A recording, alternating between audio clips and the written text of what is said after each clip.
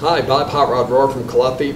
A frequently asked question is how do I mount the iSolar controller? So I'm going to show you 3 different great options for mounting the iSolar controller on your job site. So we'll sit down and get started. Alright, let's go over 3 different mounting options for the iSolar control. Now the iSolar control comes in a version 2, a version 4, and the Plus version, and they're all the same size, the same dimension, so the same mounting that I'm going to show you here will work for any 3 of those controls. Probably the most common mounting option is just to mount this on a wall if you're in a basement, maybe a block wall, concrete wall, or stud wall. And to do that, on the back there's 2 different mounting holes, and they happen to be 5 inches apart, 5.1 to be exact. Notice the top one is kind of an egg-shaped hole, and the bottom one is just a round hole. So what you do is you put your screw in the wall for the top one, hook it on there, they come down, and then your second screw goes into the bottom there. So now you can get it on there, get it level, nice and level, put a level on it so it's plumb, and then tighten up the bottom screw and you've got it mounted nice and solidly. Option number 1. Now we also, this is pretty nice, we also have this optional mounting box. What's nice about the mounting box is now it gives you all these provisions to put either a conduit in there, a Romex connector, maybe BX is what you're going to wire to your pumps. So it gives you a little bit more options, and it also gives you a lot more mounting space for the wiring in there. So if you're going to bring in multiple connections for maybe 2 pumps or something like that, now you've got a little bit more room to make your connections with wire nuts or something. So that's the box. Mount that on the wall, of course, level or plumb. Screw that to the wall.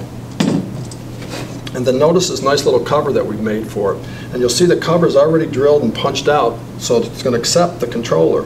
So the 2 mounting holes on the back match up with that, and then you just knock out these 2 little punch outs in the back, and that's where your wire will come back from the box through the back of the controller and into your terminal strip. And that's what it will look like. Now, one thing I want to caution you about this is when you put the screws in from the back into this,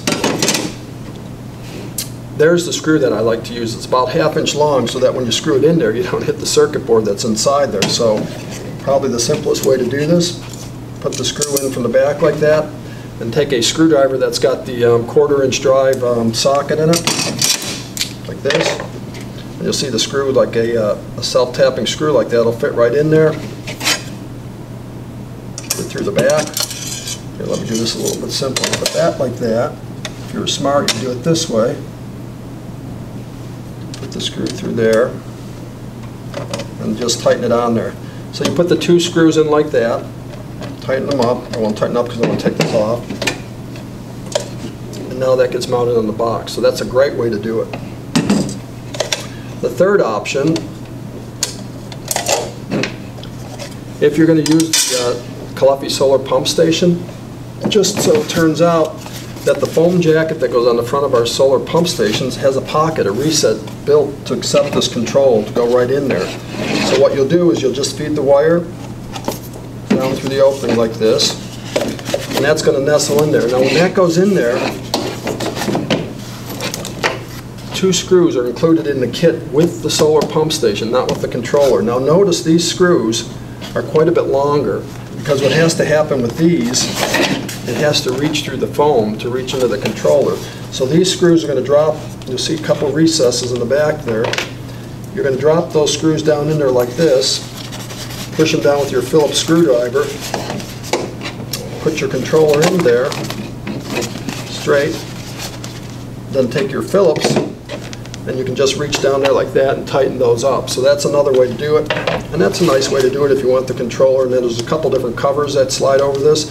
Make up your wiring connection here, and put your trim cover over it, and you're set to go. So there's option 1, 2, and 3. Screw it to the wall, put it on the special mounting box, or put it right in the foam jacket for the front of the pump station. There you go.